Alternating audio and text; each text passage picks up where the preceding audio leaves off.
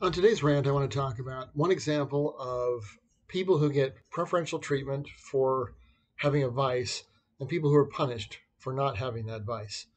What is up with smoking breaks? People who are addicted to the nicotine in the cigarette are frequently out on smoking breaks.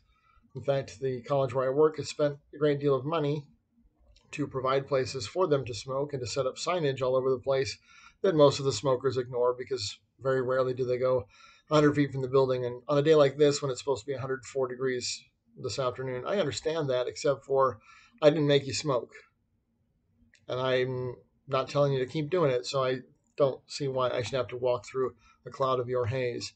But this goes way back to when I was in high school. My senior year of high school, I worked for a rental car company down at the airport, and it was because it was an airport location. It was pretty high traffic, high energy, high octane, high throughput, and high stress. There was this one day in particular I recall where, having at the tender age of 18, maybe 17 at the time, recently dealt with an exceptionally egregious and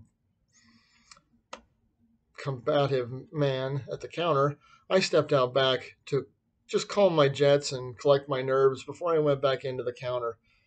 The manager of the location came out to the back there. There were three other men there who were on their smoking break and demanded that I get back in and go to work. And I have been angry about that ever since. That because I'm not addicted to cigarettes, I'm the one who has to go back in and go to work. I have no idea how long they were out there. It didn't really matter. I just needed some time to calm down before I talked to another customer. And it was all right because now I'm angry, not at a customer. I'm angry at my boss. And that doesn't usually bear out with customers at the counter so much. But it has bothered me ever since that because you're addicted to nicotine, you get special breaks. There are no special breaks for me to just calm down and collect my center before I go back to work. And you can use that to avoid work.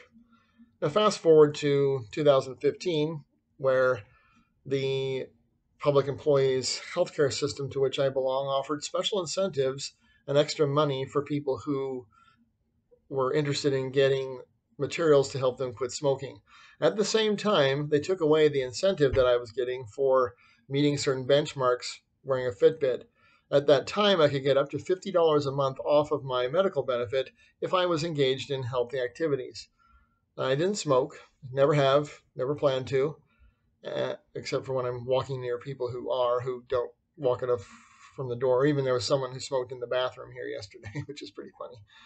Um, but I would get $50 off. Well, they took that away, and instead they were providing materials for nicotine patches and counseling and extra things to help people quit smoking, which I understand, except for why did you take away the reward from me, who because I'm already healthy?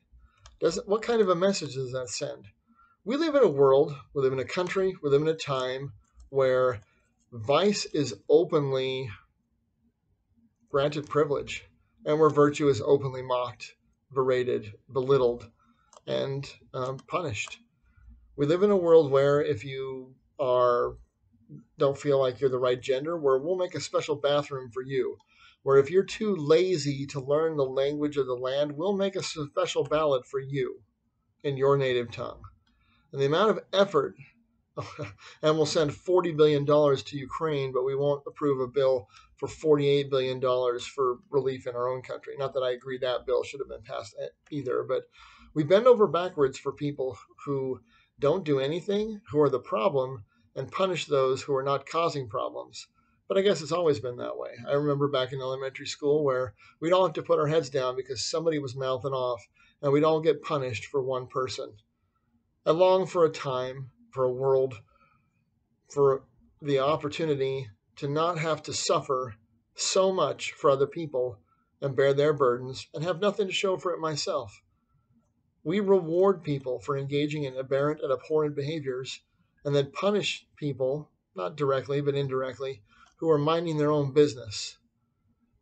Just this week, there was a shooting in Texas, and while it's appalling and I hate them all and I feel bad for all of the victims, they're going to punish everyone who owns a gun because one person who recently bought guns for that purpose bought them for that purpose and used them to kill a bunch of people. Why are we all being punished for the sins of a few? 20 years ago, when a few terrorists flew some airplanes into some buildings in New York City, we were told not to judge all of them by the actions of a few. And in the last 20 years, I have watched as those same people who were apologists for the terrorists have become the exact opposite towards the citizens of this nation, where all of you are judged by the actions of a few in order to achieve a political advantage. I do not see a way in which incentivizing people who have vices and rewarding them with additional help, additional funds, additional support, and additional concessions, while either at best ignoring, but at worst punishing those who are doing the right thing, sets up a civil society that can long endure. They're lucky that January 6th of this year was not a big deal, because if the people who were there had really been upset, there might have been more than tea thrown in the harbor. If you've got a vice, I get it. I have one too. Students ask me every semester when I tell them I've never done drugs, never smoked, never drank, do you have any vices? And I said, yeah, my drug is sugar. And maybe you can tell by looking at me. It's habit forming. It's also delicious. It's also plant-based, organic, and all natural, which they can't say of, some of their addictions and obsessions. But when we live in a world where you are given special privileges for doing something immoral, illegal, or unethical, and you're given special punishments or ignored completely for doing the things that are right, you have to wonder how long a society can so long endure. It's been that way for a long time. I don't think it'll ever change, but I think it will cause an upheaval in this society. And I hope I don't live to see the day when this country collapses into anarchy and chaos.